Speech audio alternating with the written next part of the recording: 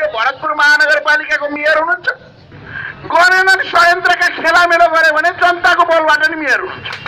त्यसो भएर उहाँलाई मेयरबाट रोक्न र छेक्न कुनै शक्तिले सक्दैन, कुनै तागतले सक्दैन। तपाईँ हामी सबैलाई थाहा छ, स्थानीय निकायको निर्वाचन नगर्नको निम्ति कांग्रेस र माओवादीले धेरै प्रयत्न गरे। तलका कांग्रेसले होइन, इमानदार छन् तलका कांग्रेस कार्यकर्ताहरू, माथिका शेरबहार देउपा प्रचण्डले धेरै प्रयत्न गरे चुनाव नहोस् भनेर। चुनाव भन्दा एक हप्ता अगाडि विमलेन्द्र निधि गृहमन्त्रीलाई राजीनामा गर्न पनि लगाए। तर जनताको बोल अगाडि, एमालेको बोल अगाडि सरकार झुक्न बाध्य भएर चुनाव भयो। अहिले दुईटा माकुराहरू, एउटा माकुरो कांग्रेस, अर्को माकुरो माओवादी, दुईटा माकुराहरू मिलेका छन् र महागठबन्धनको नाम दिएका छन्। अनि दुईटा माकुराहरू मिलेर जालो लगाएर हात्तीलाई रोक्न र छेक्न खोजे। तर माकुराको जालोले हात्तीलाई रोक्न र छेक्न सक्दैन। नेकपा एमालेको विजय यात्रा सुरु भइसक्यो।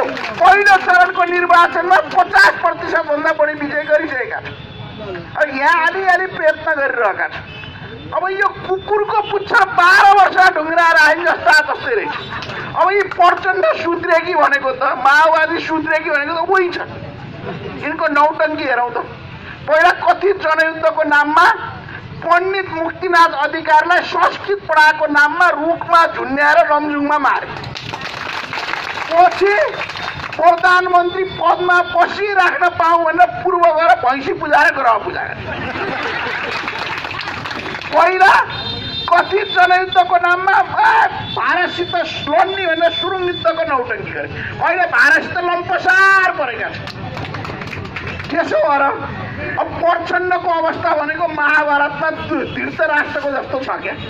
धृतराष्ट्रले दुर्योधनलाई राजा बनाउँछु भन्दा भन्दै आफू नि सिद्धे, वंशै सिद्ध्याए। त्यस्तै अब प्रचण्डले माओवादी मात्र सिद्ध्याउने न, काङ्ग्रेसलाई सिद्ध्याउने। अब यो कांग्रेस शेरबहार देउपा हुन त नेपालमा यस्तो एउटा युवा नेता हुन्छ, नेपाली कांग्रेसका साथीहरूले युवा नेता शेरबहार देउपा हुनुहुन्छ, जसले नेपालीमै बोलेको नबुझेर अर्कोले ट्रान्सलेट गरेर नेपालीमै बुझ्नुपर्छ। यी शेरबहार देउपाले त प्रधानमन्त्रीको कुर्सीको निम्ति, सत्ताको निम्ति कांग्रेस पार्टीलाई नै सिद्ध्याउने भयो।